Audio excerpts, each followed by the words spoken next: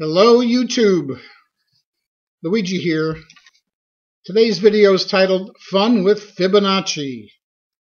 Who or what is Fibonacci? Fibonacci was an Italian mathematician who lived in Pisa. His name was Leonardo Fibonacci. Leonardo of Pisa, he's sometimes called, and you remember Pisa as the town with the crooked tower. Now, he came up with a series of numbers, and the series is generated this way. You start with the number you're on. You always start with 1. The next number of the series is the number you're on plus the previous number. That's the next number. Well, there is no previous number, so 1 plus nothing is 1 again. Take the number you're on, add it to the previous number to get the next number. 1 plus 1 is 2. 2 plus 1 is 3. 3 plus 2 is 5. And so on and so forth. I'm going to just throw these down here quickly from memory.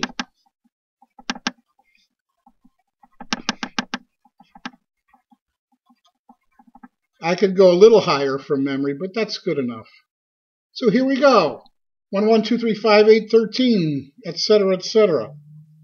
Now, why is this number important? Well, we'll get to that. You're going to see the coolest things if you stay with me. If I take this number and divide it by the next number, if I take 1 divided by 1, I get 1.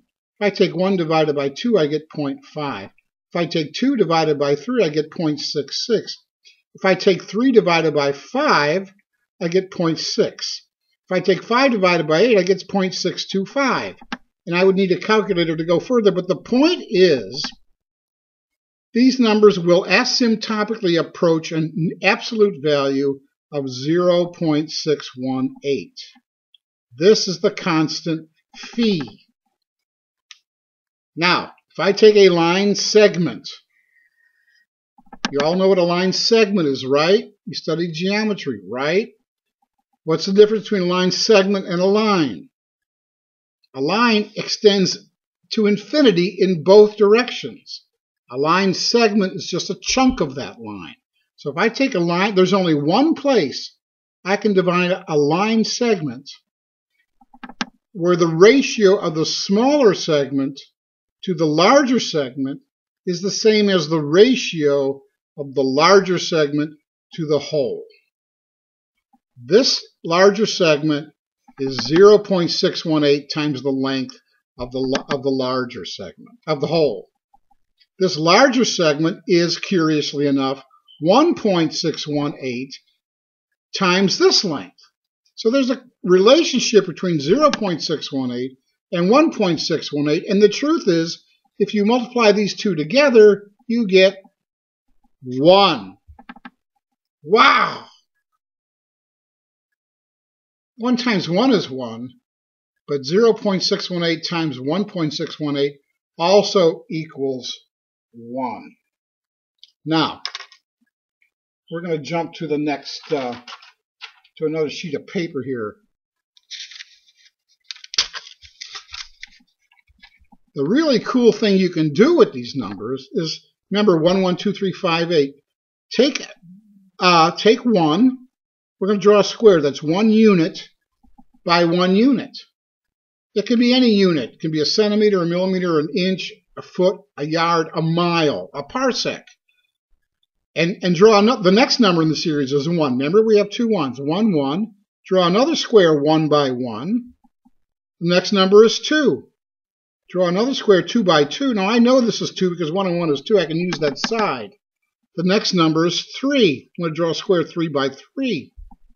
Next number is 5. I'm going to draw a square 5 by 5. You get the point. This is 8 by 8. This square is 13 by 13.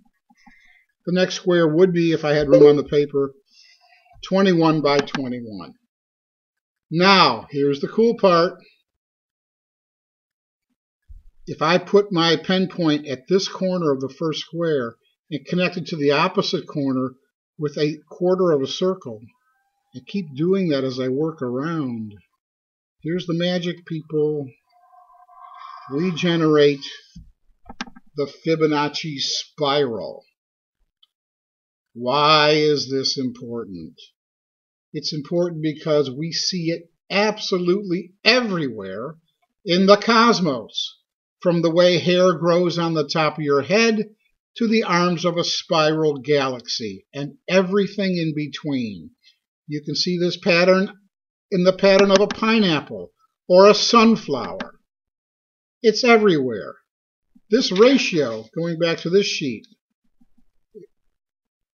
gives us the sides of what's called a golden rectangle. If I have a side that's 1 unit and another side that's 1.618, that's a golden rectangle. There's another way to generate this golden rectangle. You start with a square.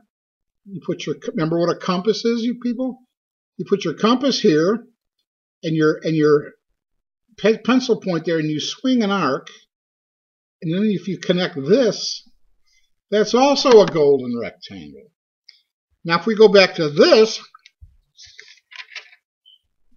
this is a golden rectangle. This is a golden rectangle. This is a golden rectangle. This is a golden rectangle. This is a golden rectangle, and on and on and on. It's a wonderful progression. I'm going to go back to this page for a minute.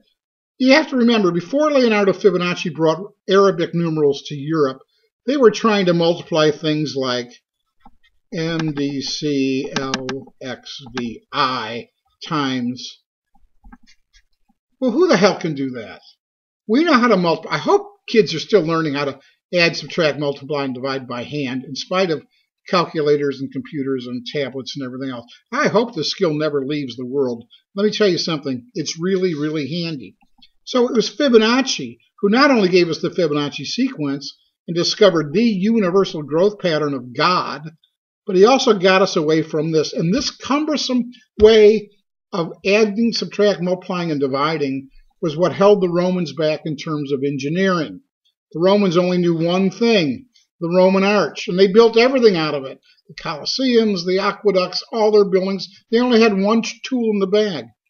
Fibonacci changed all that, but the Roman Empire was long gone by then. The truth is, even beyond Fibonacci's day and age, just because he brought it there doesn't mean it changed overnight. People were making their calculations with Arabic numerals, but expressing the answer in Roman numerals because there were still a lot of throwbacks. Okay, now, this golden rectangle, if you've read the Da Vinci Code, you know how important this is. It shows up everywhere in Renaissance art, everywhere in Greek architecture, everywhere in Egyptian architecture. There's no way to minimize the historical importance of the golden ratio, the golden rectangle. It shows up in your body. Let's see if I can do this. Here.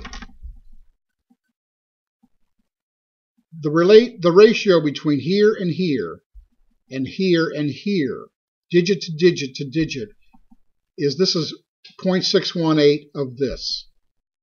Got it? It's everywhere. This pattern shows trees where to bifurcate their branches. Plants, botany, leaves, the number of leaves per stem. It's all over the place. Once you start opening your eyes up to the Fibonacci series, you will never be the same. I've always said that the closer you come to understanding the Fibonacci spiral, the Fibonacci series, the golden rectangle, the closer you will come to understanding the mystery of God. It's that important. It's that everywhere. Okay, I hope I've stimulated some of you younger viewers to learn more about this fascinating thing we call the Fibonacci spiral. Okay? That's it, guys. God bless you. I love you all. Stay curious. Develop a thirst for knowledge. There's nothing duller than an uncurious person. Okay? Remember, the sexiest thing about anybody is what's between their ears. Okay, take good care. Bye-bye.